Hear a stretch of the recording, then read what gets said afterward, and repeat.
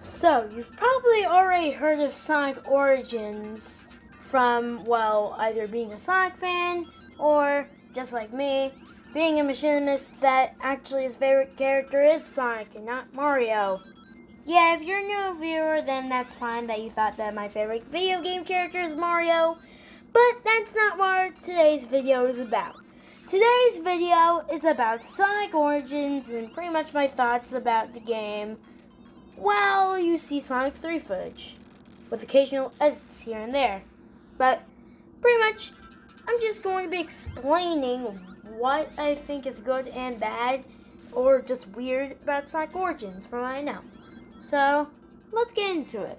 So, first of all, I like how every game is in widescreen, and I still don't know much of anything, and I'm not certain if all of my things that I'm about to say are 100% correct. But I do indeed know that, for facts, there is two different modes of the game. Classic mode and Anniversary mode. Now, I've heard from a certain YouTuber that Anniversary mode contains all the widescreen stuff, and then the Classic mode is just the 4:3 aspect ratio. I find that dumb if that's actually going to be the case, but who knows? The game's coming out in 2 months, so we still don't know much about it. But we'll probably find out not too long from now.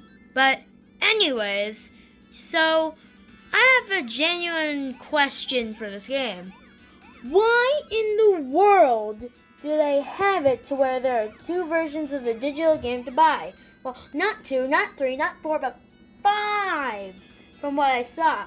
And I just find that stupid because why should there be 5 versions of the same game that, well, most of, if not, I think all of the features that are in the digital deluxe version, I feel like they're just stuff that you can unlock easily in the normal game, but it's just, you have them from the start instead of actually working to get them, which could be a turn off to people. I personally just don't care because I don't care what version I get, it's pretty much the same game as always. But as long as there's gonna be like some stuff that I'm hoping and legitimately, most likely at the game's release, praying for, like max control options for the drop dash. I'm not sure if max control is gonna be in it, but there is speculation that the drop dash will be in it because some of the people that worked on Mania are coming back to this game, which I just genuinely think is awesome, and I'm definitely excited to see where this goes from, well, from what we know from right now to what we will find out in the future. Because May and June are pretty much just going to be months where there's going to be sprinkles of information found about the game. Most likely before it comes out in June of this year. So that's my thoughts of Sonic Origins. I'll maybe make a video about this game again if some big breaking news is discovered about the game, but I find that most likely that's probably not going to happen.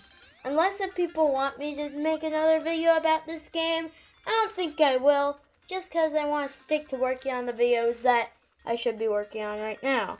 Still not done with either the Sonic Movie 2 review or the Sonic... Wait, I'm not Sonic. But yeah, I'm not done with either project, so I'm going to start working on those as soon as I can. So, I'll see you guys in the next one. Bye-bye!